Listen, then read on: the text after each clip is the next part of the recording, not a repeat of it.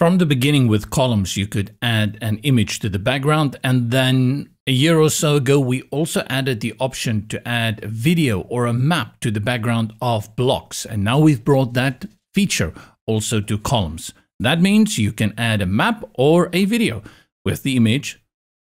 Let's see how that works. I have two columns here. I'll select the column and then we go to the background.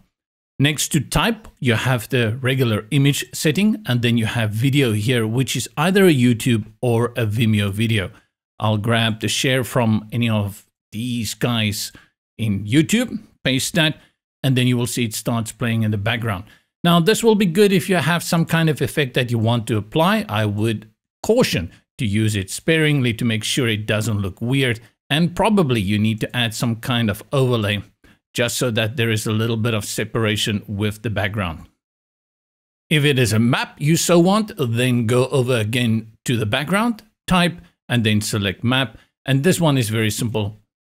Simply type in the address that you want.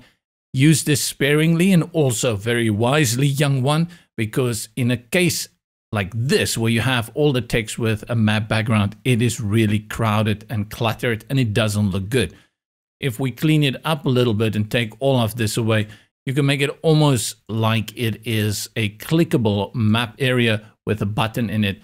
Then things look a little bit more spaced than that clutter that we had previously. If the event calls for it, then you know you can add a map or a video background to columns.